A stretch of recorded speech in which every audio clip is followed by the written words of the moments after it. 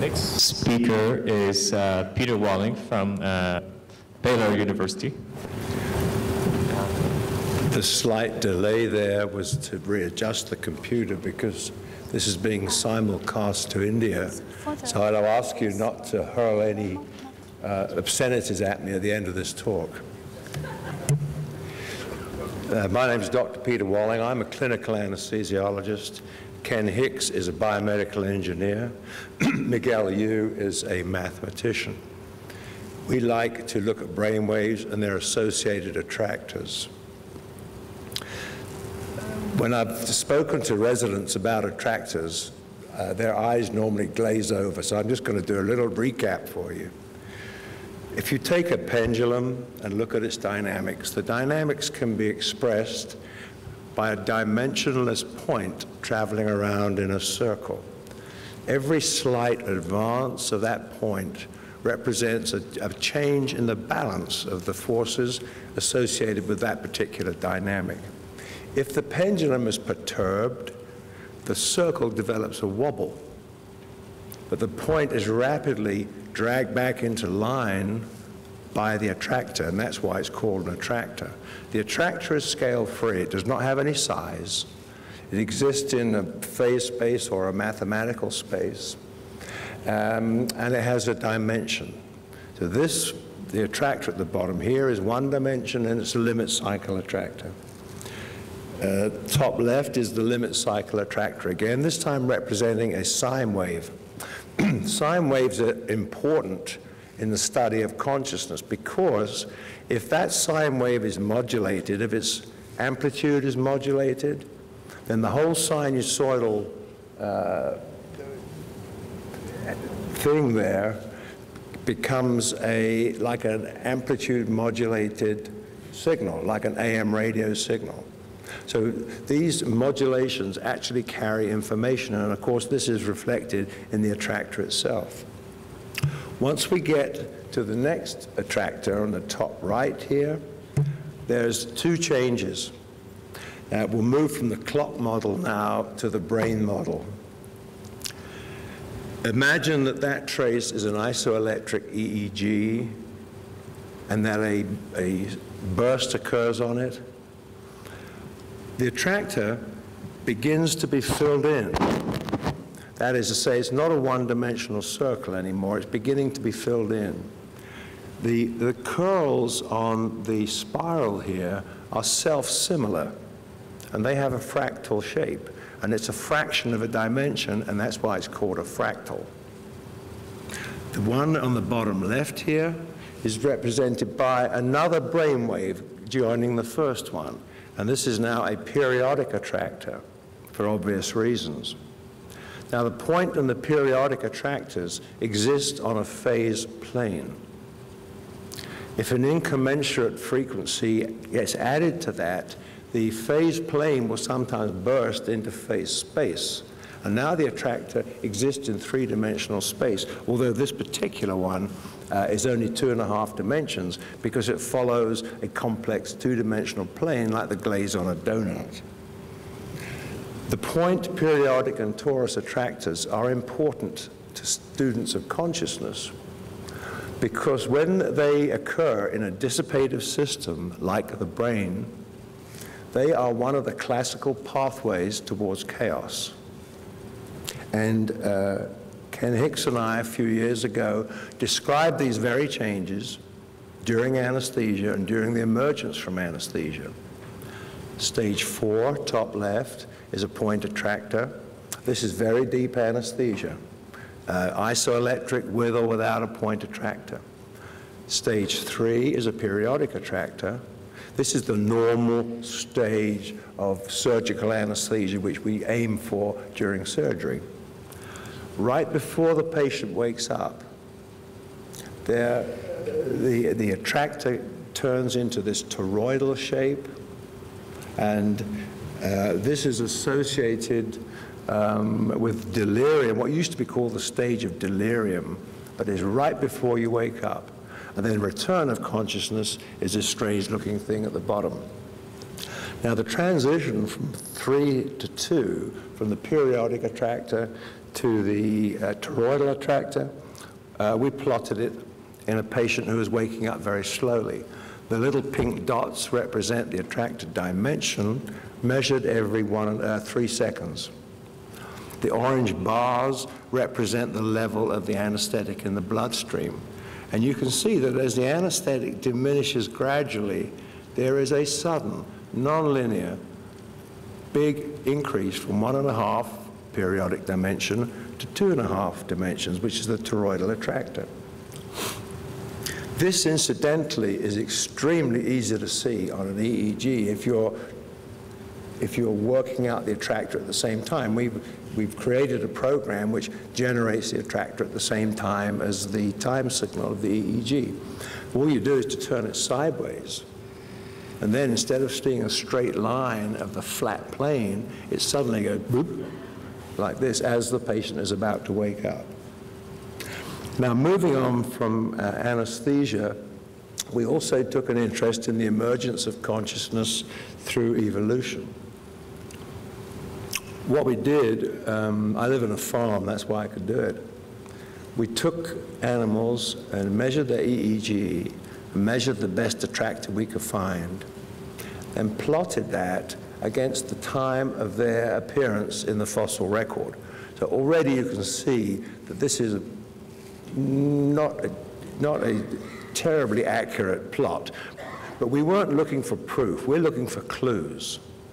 There are 21 species here, and I think the points to note related to our interest in consciousness is that, for a start, the animals more or less retain their evolutionary ranking. The one factor which seems to correlate with the increasing dimensions of the EEG attractor is the passage of time. And approximately 200 million years is required for each dimension. We were interested, naturally, to see where 3 dimensions occurred, because that was the dimension at which our patients woke up from surgery. And this occurs about the time of the amphibians. The animals with very low dimensions, that is 2 and below, fall foul of a law called the Poincaré-Bendixson theorem, which basically states that if you have a really simple attractor, just a circle, a bit like the pendulum, if you have a very simple attractor with a dimension of less than 2, that is incapable of representing complex dynamics.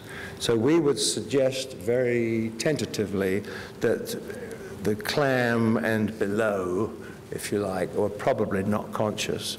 There's an indeterminate group of the fish. The octopus, ray, and aplysia, incidentally, I lifted from an article from the Scripps Institute in San Diego. Now, the human was multitasking, tapping her foot, listening to rock music, and reading Plato at the same time. And so she clocked up a dimension of just under 5. And we've always felt that this plot is really not a fair assessment of what's going on. And the reason is that we don't show all the other results, because what happens during evolution is not just that your attractor dimension gets bigger and bigger and bigger, it's your capacity to work at higher dimensions, which increases. So we just threw all our results together and threw caution to the wind, and this is what we get. Now, we were interested in what was going to happen instead of in a human that was multitasking. What about a human that is monotasking? This is a screenshot of a pilot study that I did. We have the frontal EEG, the motor cortex EEG, the facial EMG, and the strobe light. The attractor, by the way, is between the red line and the blue line. I hope you can see that. The subject was asked to sit, relax, at their own time, of their own volition, hit the button. And then when the flash went off, to pout as quickly as possible. We found that blinking the muscle activity tended to mess or, give us an interference on the forehead. Between the red and the blue line, we kept seeing this little burst And what's happened is that obviously one has lost the high amplitude, low frequency component of the previous EEG, and it's probably some kind of a gamma burst. Here's the problem. It's only 100 milliseconds long. If we want to do some analysis on this, if we were downloading at 240 samples a second, we'd only have 24 points to play with.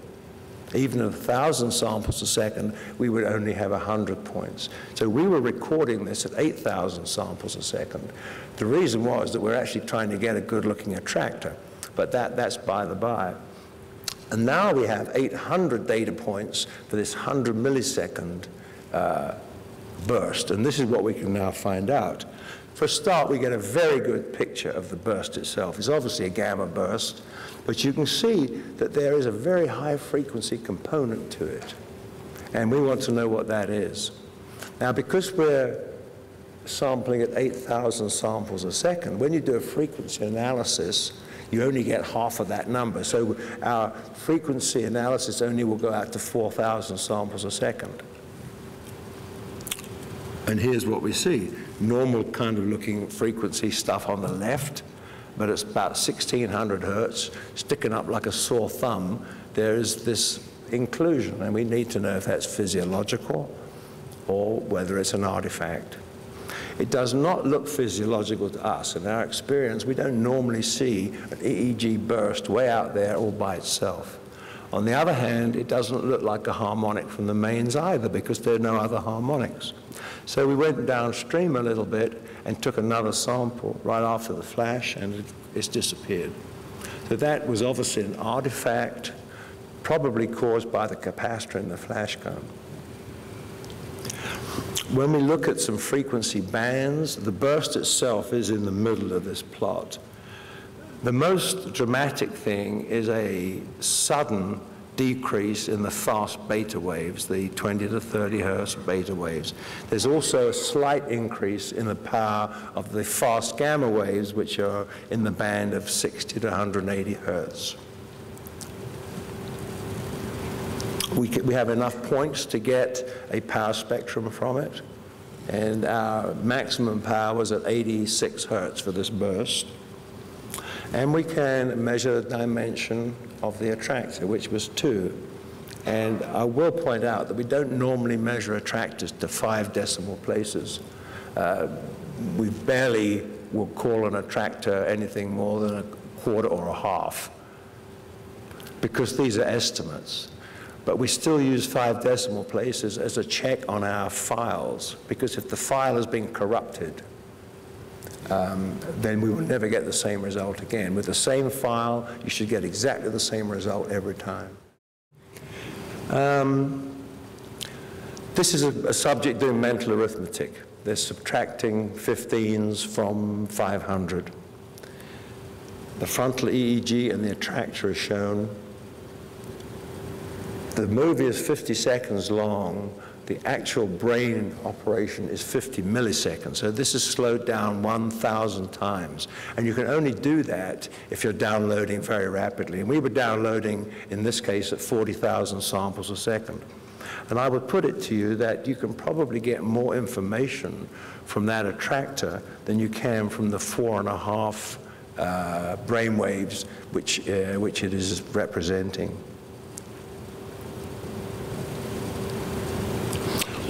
This posed another question to us, and that was, how much of that EEG should I use to actually make the attractor? So what we did was we took a sample from the inside of that file from 3 to 3.5 seconds when the mental arithmetic was well underway. This is incidentally is 500 milliseconds of EEG recorded at 40,000 samples a second. And you can see the very, very nice detail you get of the EEG itself.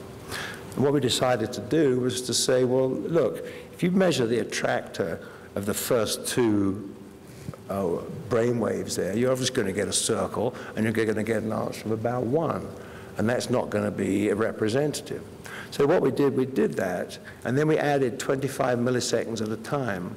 So we go 25 milliseconds, 50, 75, to see how long it takes for this attractor to blossom out, expecting it to plateau out after a certain time when it was fully formed. And it seems that it forms, in this case, in about 400 milliseconds. To sum up, we sometimes record very rapidly. We don't always. I mean, it produces humongous data files, but we do, at our discretion, record very rapidly sometimes so that we can get more data for our calculations. It means we can analyze short segments of EEG. It means we can look at high-frequency components. It means that we can get a more detailed movie of the attractor. We can look for fleeting signs of attractors. For example, the trefoil is a signature of a torus attractor, like the Adobe logo. That's a trefoil. If you have an animal which is wiggling about, and you can just get a very short EEG run while the animal's keeping still, again, you may get enough for an analysis there. We can look for EMG and spindle activity, although we've really not found that a problem with humans. And we can plot the development of an attractor in 25 millisecond increments. And we ask ourselves, is this multidimensional attractor, which is in non-physical space, just like our perceptions, is this a good correlate for the dynamics of consciousness? Because more and more I've been asking myself, well, not how does my perceptual space get filled in, but where did that perceptual space come from in the first place? Thank you.